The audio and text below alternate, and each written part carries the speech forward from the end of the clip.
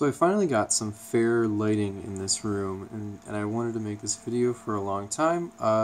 For a while, a lot of people were saying that it was impossible to get the looping function out of the time factor in preset mode without some kind of MIDI routing, and I realized that that wasn't the case for a couple reasons.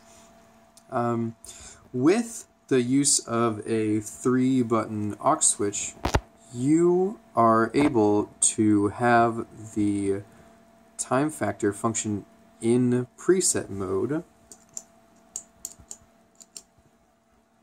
as well as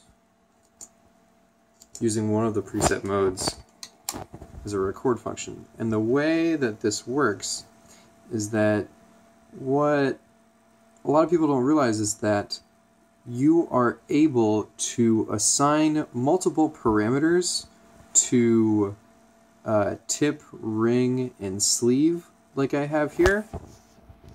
So one set of parameters is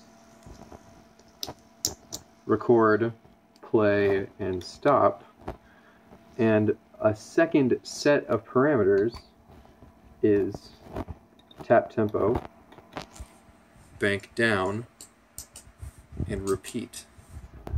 And this is how I was able to set up looping function inside of preset mode without any crazy MIDI stuff. Hope that makes some of your lives easier. Thanks for watching.